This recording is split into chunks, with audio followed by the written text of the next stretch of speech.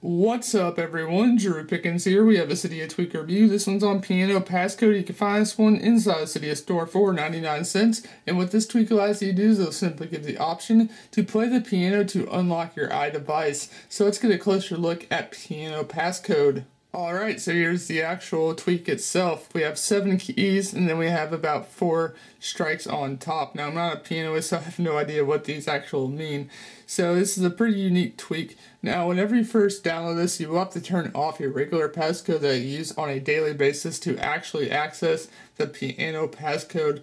So here it is now. I just have mine set through 1 through 7 for the passcode, and you can make it anything you want through the settings. So let's go ahead and unlock it here. So let's play a little tune here. And there you go, you have a piano unlocking your iDevice, which is kind of cool and unique.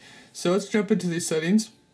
Scroll all the way down till you find piano passcode. Right here it is. Now inside of here you will have to save and respring each time you make a change within these settings, which really isn't too bad. Then we can change the piano passcode and it gives you the actual numbers you can use. You can only use 1 through 7. You can't use like 8 through 10 or whatever. You just have to use 1 through 7, then you type it in, then go back and save and respring, and you're good to go. Then here you have the actual mode here. Then it gives you more in-depth feel of what the actual tweak can do right through within the actual settings itself, which is really nice. And then you can follow the developer on Twitter and you can contact them through email, so on and so forth. That's basically it with these settings.